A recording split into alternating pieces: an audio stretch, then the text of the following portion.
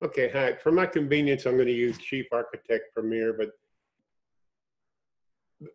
I won't do anything that won't work in architectural. And I left out one thing. I'm sorry about it. I just forgot. I'm going to go over here and redraw. Good Lord, that's close. I need to turn off show line weight. That's goofy. Want that a little bit larger than that. Well, yeah. There we go.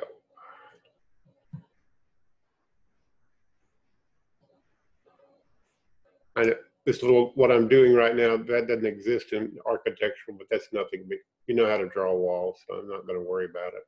I want to make this wall about 20 feet deep. Just arbitrary.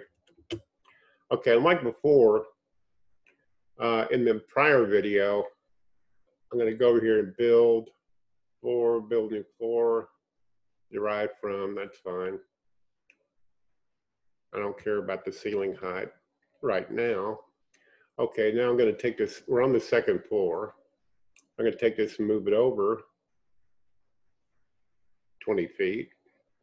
Take that, put in a minus 20 feet. Oh, I didn't like that. Okay. We'll try it again. Minus 20 feet. It's a tab key this time. Okay, it worked this time. So you turn the reference display on. Hello, references display. There it is. And so there's a garage. Now on mine, I don't have auto rebuild walls on like is on by default, but I'm going to use it.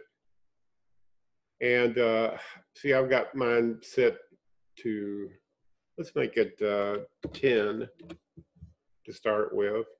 And of course, it's got the auto rebuild thing is going to make hip rows. See, like before, I'm going to go over here and create an overview and then hit the shift key and F6 to do that. So you kind of want follow along with me.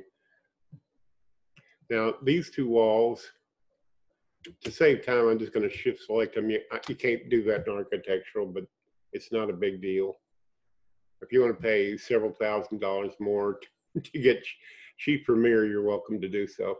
Now I'm going to go over to the roof tab, which is the same, and tell them both to be full gables. And I didn't turn auto rebuild roofs on. See, now I need to click that so it acts like, okay, there we go. And we'll go down to here and tell this to be a gable roof. Roof tab, full gable roof. And now we have one. And I'm not going to show the garage door here thing. That's redundant to the other video. What I left out and what you were asking about is how to get a raised gable. So I'm going to go up to the second floor. I don't need the reference display for this floor. That's just an automatically created wall that the program does that on its own. That's fine. Okay, now I'm going to go back to this screen, get into select items. And now I'm going to, what I was telling you was that with the interior wall tool, we'll just create a room here.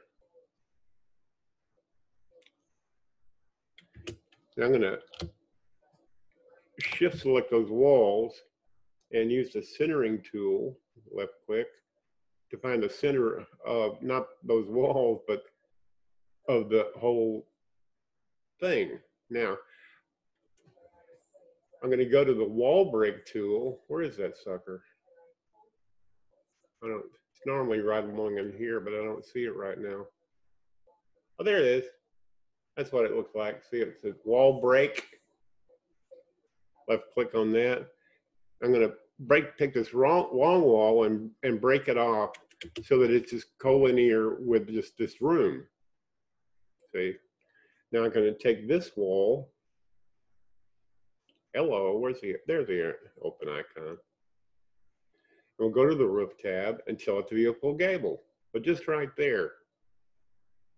Okay, we get a gable there. Now we want that raised. Then you go to the room dialog box, open it, and we'll go to the structure tab. And you can see the finished ceiling is about 8 feet. Let's raise it to 10 feet. Voila. See, now this is 2 feet higher than this roof and this roof. Okay? That's what I forgot to show you in the other video, but this should take care of it, okay? Thank you. Have a great day. Goodbye.